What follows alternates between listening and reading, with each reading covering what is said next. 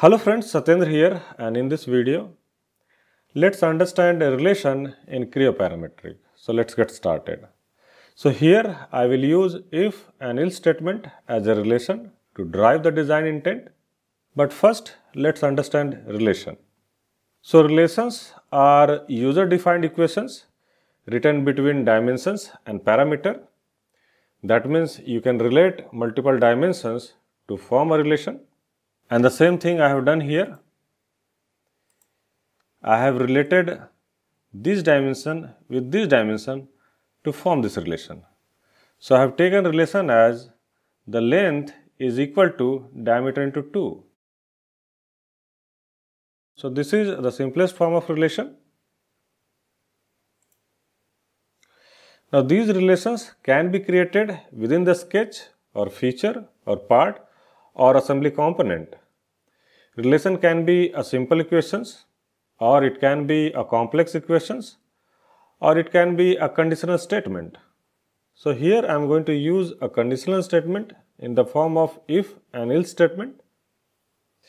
So if you see this relation, this is unidirectional relation. So whenever you change this dimension will get just double of that.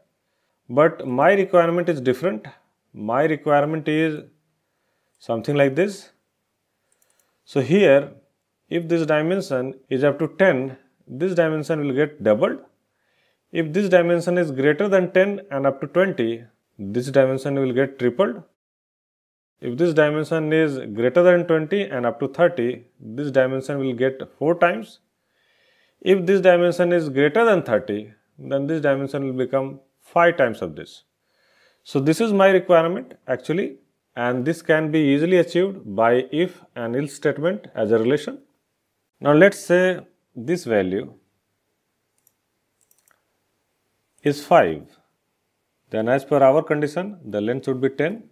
Let's see. We are getting 10. So up to 10, the length will be doubled. If it becomes 11, the length will be triple. You see? So up to 20, the length will be triple.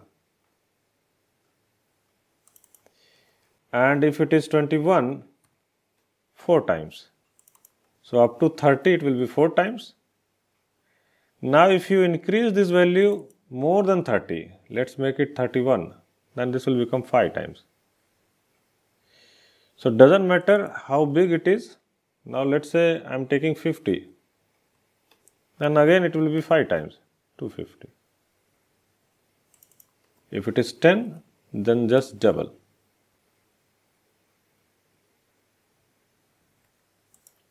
Now the same result can also be achieved by using datum graph. So both the technique I will show in this video.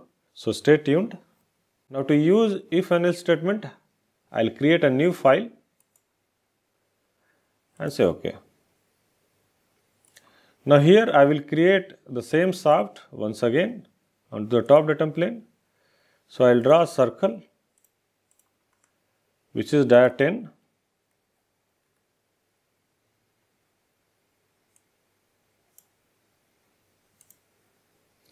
I will say OK. OK. Now here to add a relation, the best practice is just rename your dimension which is coming into the relation.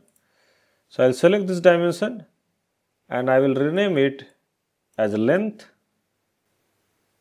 Click outside and this dimension got renamed. Same way you select this dimension and rename as diameter.